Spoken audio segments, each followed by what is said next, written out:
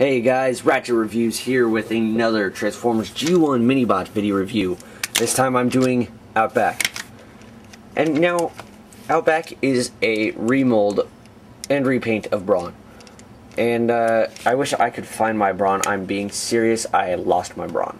I don't know what happened, I just can't find him now. So, here's Outback. He's got the same kind of wheels with the little chrome bits on here. The only thing that's really different with the mold is the beige and brown colors. I think the sticker's on here. I don't know because I can't find my Brawn. You'll see later his arms and then his head. Oh, and he's also got the gun on here.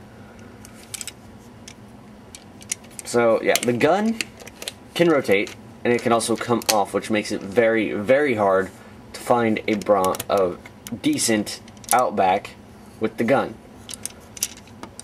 I managed to find a perfect Outback, 100% complete, no chrome wear, just amazing. So, for 10 bucks actually. So, and looking at his gun, it looks like Megatron's fusion cannon from that one episode of Transformers. I can't remember what episode it was, but Brawn ends up taking Megatron's fusion cannon. It ends up falling off Megatron, and Brawn picks it up and fires it at Megatron. So, I can't remember what episode it's from, but yeah, that might be a little nod to that episode.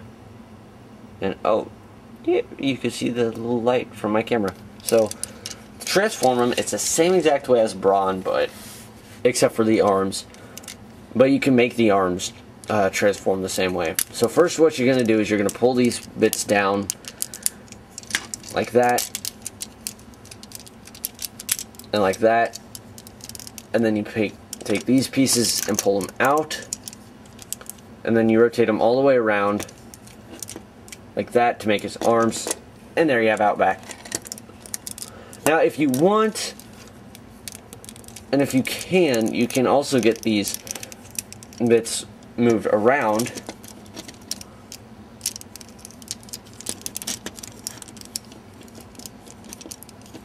like that to give him those kind of door panel wings that Brawn also had. But I like to keep the arms tucked into the sides like that, so that way it looks more, he looks more different than Brawn. So, nope, there, stand. Yeah, like Brawn, since he's got those long legs, he doesn't stand very well.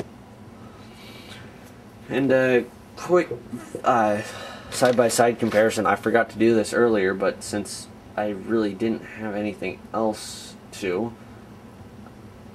side-by-side with, here's Power Glide, and here's a Lego Mini Stormtrooper. So, that's how tall he is. You guys you've at least got to have one of these.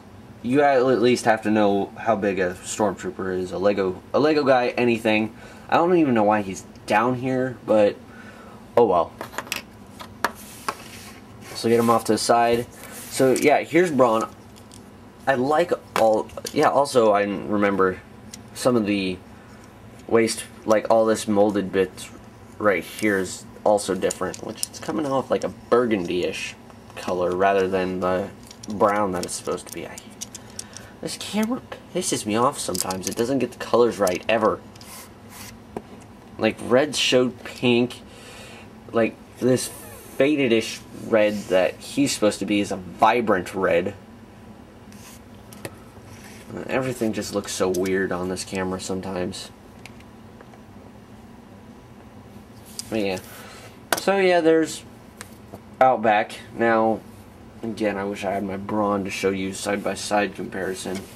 But oh well. Yeah, he's got just a silver face too, instead of the blue visor. Same with Power Glide. No correct colors for his eyes, but oh well. So yeah, and there's also nothing else you can do with the gun. It just sits on its back. So, oh. So yep, there's Outback. And I hope you guys like this video review, and I will see you guys next time.